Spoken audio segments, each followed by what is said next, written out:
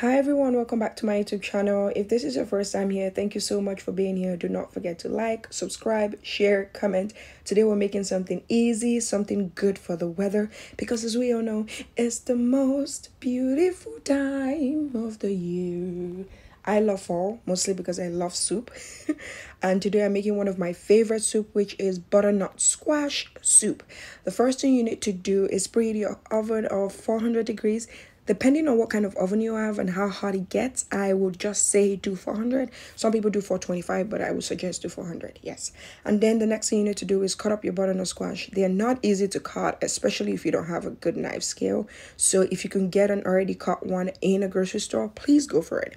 And then we're going to season with olive oil, black pepper, salt, and we are also going to use a fresh string of rosemary just for flavor.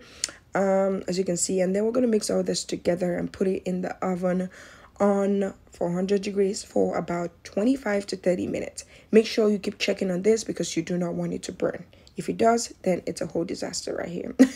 The next thing we need to do is put our pot on the stove, put a little bit of olive oil in there, and then add a finely chopped sweet onions. And I am using sweet onions because I like the sweetness it gives the soup, and because it's my preference. Really, you could use yellow or white, whatever you have. I would not suggest you use red though. We're going to saute that for about 2 minutes or until it becomes a bit transparent on low to medium heat, because we want to cook everything slowly and we do not want anything to burn. And then we're going to add our garlic. I'm adding my garlic after because garlic cook really fast and they tend to burn really fast also. So you do not want them burning. Like I said, nothing should burn in this recipe because it's soup and you could definitely taste the bitterness once one thing is burnt. Now we're going to saute that for about 2 minutes again, and then we're going to add our other spice. So I am adding cayenne pepper for heat. This is a preference. You do not have to use cayenne pepper if you don't like spicy, because I just want heat, and that's why I'm using cayenne pepper. And then I'm going to add some black pepper and some ginger powder. I am adding all of this now and not later, because it kind of gives it more flavor, letting that fry a little bit before adding your broth and coconut milk or whatever cream you want to use.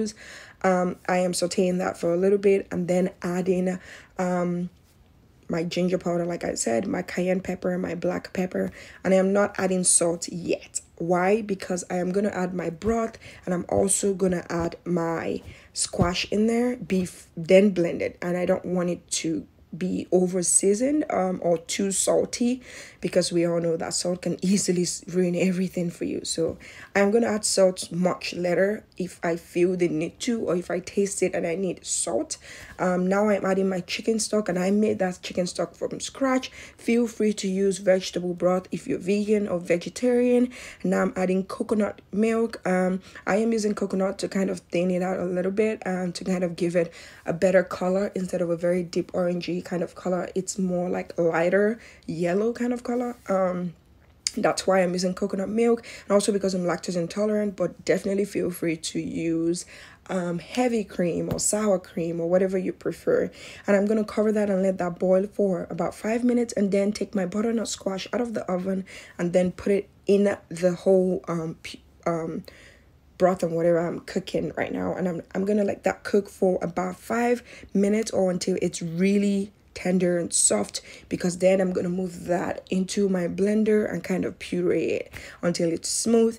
Now it's very tender, and as you can tell, there are little black pieces in that because I wasn't watching or looking at my squash in the oven and they got a little burnt, so I did not blend those. And then I poured everything into the blender and I blended it until it was smooth, and then I tasted it to see if I needed a little bit of salt, a little bit of whatever I felt like I needed, because I don't want to oversalt it from the beginning. And then when I tasted it, it was amazing. I didn't need to add anything, which was great. If you find out that yours is not as sweet or as tasty as you want it to be, you gotta have a little bit of salt or a little bit of broth or whatever you want to add to it.